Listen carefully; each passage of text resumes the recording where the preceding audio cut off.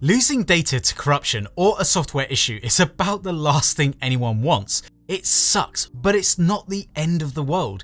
In fact, there are more than a few ways that you can repair and recover files from your drive on a Windows PC, and in this video we'll go through some of the best ways you can do it, so let's begin. Hello everyone, my name's Mike, and here at SABRENT we love to make and talk tech, so if that's what you're into, then make sure to hit that subscribe button and that notification bell so you can stay updated. If you're facing problems with your drive, you first need to figure out what kind of problem you're facing, because there can be all sorts of issues with the drives that have their own solutions. Sometimes the easiest solution that you can think of is the best solution. Oftentimes performing a hard reset might just be the thing that you need to do to fix all of your issues. First, shut down your computer and then disconnect any accessories that you have on your computer. Then turn it back on and reconnect only your drive to see if the drive is working or not. If your computer is having any difficulty actually reading a hard drive or SSD, then you should first try connecting it to another PC to check if that PC can read it. If it can read it with no issues, then there could be a hardware issue with your own computer.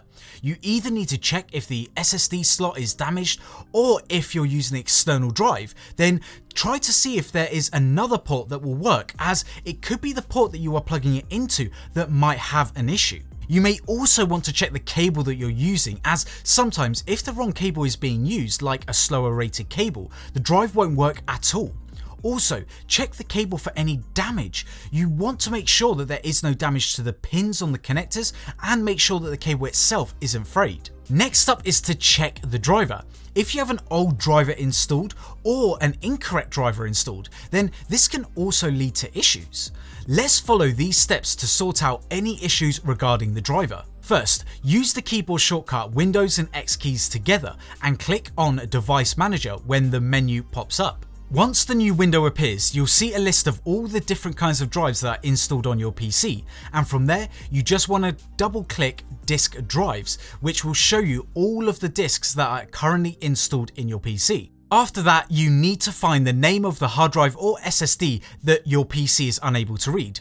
Right click the hard drive or SSD that you're having troubles with, and then in the pop-up menu you just want to click uninstall. Don't be scared before clicking uninstall, because you're not going to be making any permanent changes to the hard drive or disk itself, or even the PC. The drivers will simply reinstall. Once the drivers have been uninstalled, the next step is to restart your PC. Once your PC has been restarted, you want to open up the device manager once again to check if the drive that you uninstalled has automatically been reinstalled.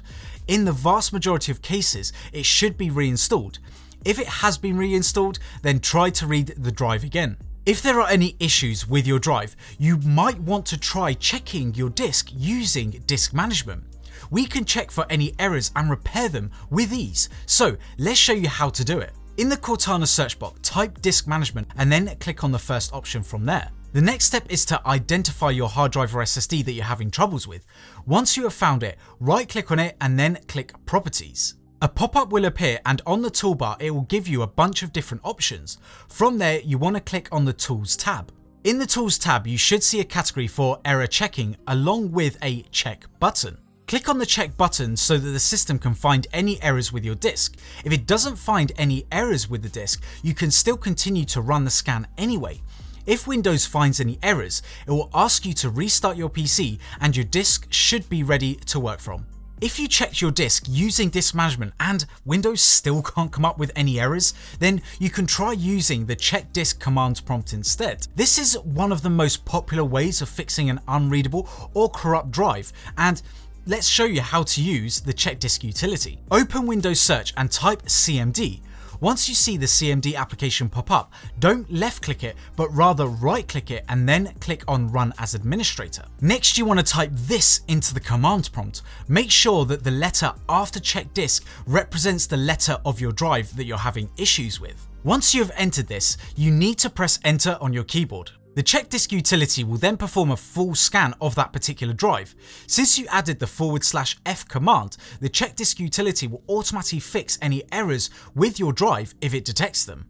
Anything from then on will be automatic. It will first examine the basic file system structure, then it'll examine the file name linkage, and then after that it'll examine the security descriptors. Once it has completed the scan, it should be safe to exit the CMD window.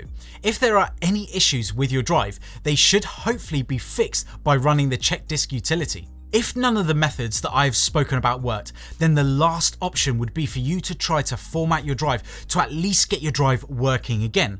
Now, this will erase any data that you have stored on your drive, so please be aware of this before proceeding with this step. We have a whole video on different methods to format your drive on Windows, so I'll leave a link down in the description below so that you can try one of those methods to format your drive depending on the issue that you have. But that's a wrap on some of the best methods to repair a hard drive or SSD on Windows. I really hope that you found this video helpful, and if you did, then make sure to smash that like button and leave us a comment down below.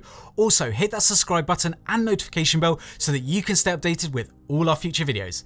Anyway, thanks for watching and we'll see you in the next video. Bye.